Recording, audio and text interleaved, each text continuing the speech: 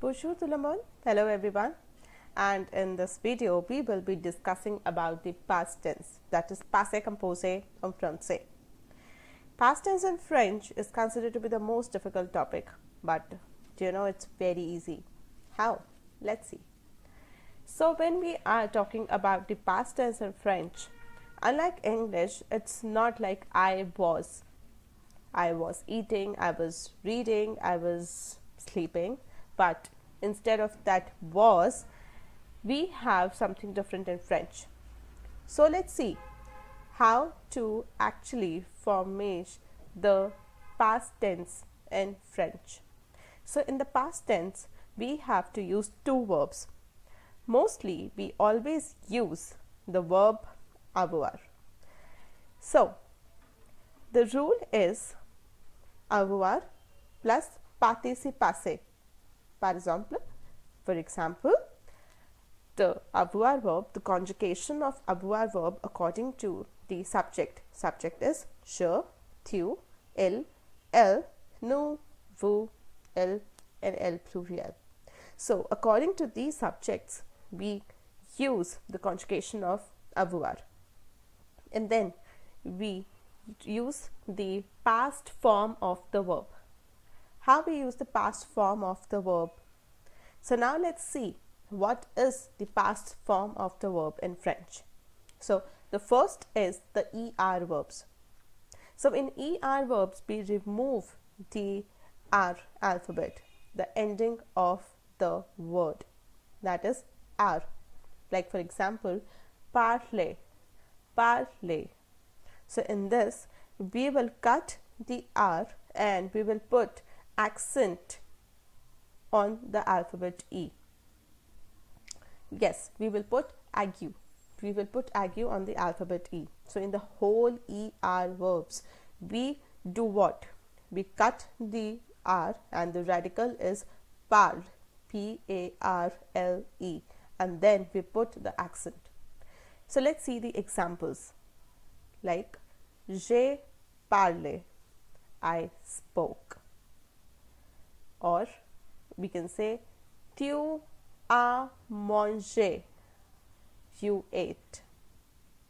Similarly, we can use and make and frame sentences like this. Coming towards the IR verbs.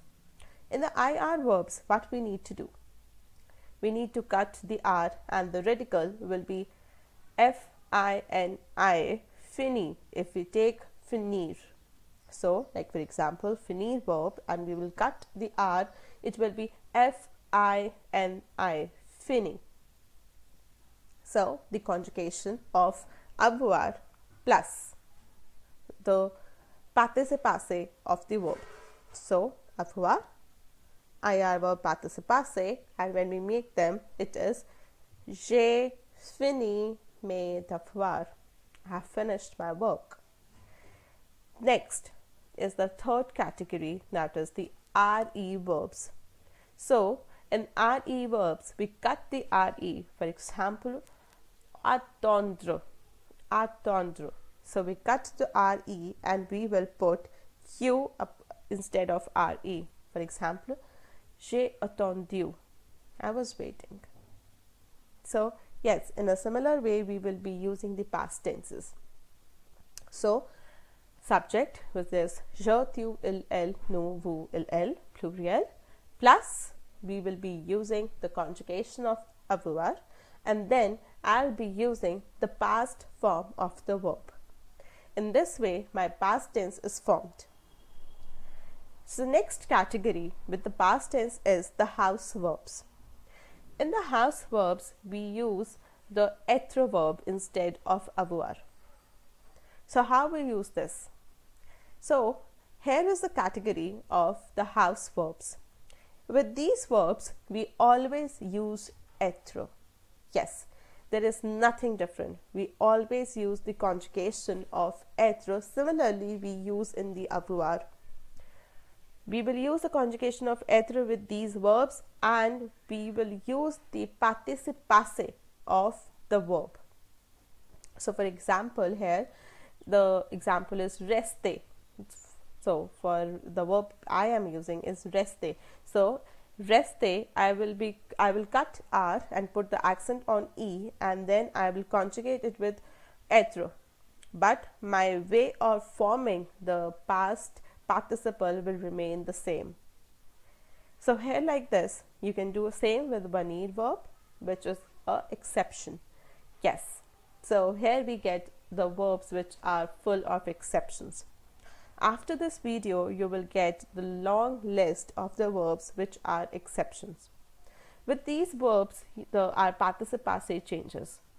But in crux, what we need to do is the verb, that is avoir or être according to the subjects, plus participe passé of the verb. So I hope this can clear your doubts, and of course I hope you have enjoyed this session. And if you have any doubts, any queries, any questions, so you can put in the comment section, and please like and share this video. Thank you.